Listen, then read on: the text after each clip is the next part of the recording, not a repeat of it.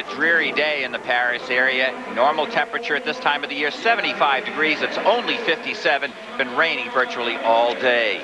The gold bib signifies a first victory in Golden League competition. Felix Sánchez, last year's world champion, was the man who took the 400-meter intermediate hurdles. We asked him about his race. Today I was trying to get out hard and try and be in contention of hurdle 8, hurdle 9, so I can pick somebody up and hopefully continue winning in this Golden League Series. And Dwight Stone's there. We see the best in the world. Llewellyn Herbert is injured, had to scratch last week and again this week from the Golden League Series here. Edwin Moses still has the meet record. And there you see a world-class field, and you'll hear a big roar go up for Stéphane Diagana, who is a European record holder. Frenchman, he is in lane 4. There's the American James Carter. He's in 5.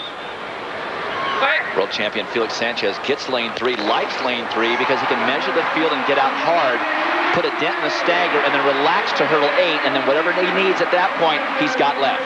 Keep an eye on who's over the hurdle first. That will tell you who's got the lead. And Sánchez is out hard with Chris Rowlinson of Great Britain. Rowlinson recently set a world best at 300 meters for the hurdles. He is fit from Great Britain. Pretty even out there on the outside. Angelo Taylor, the Olympic champion, drew lane 8.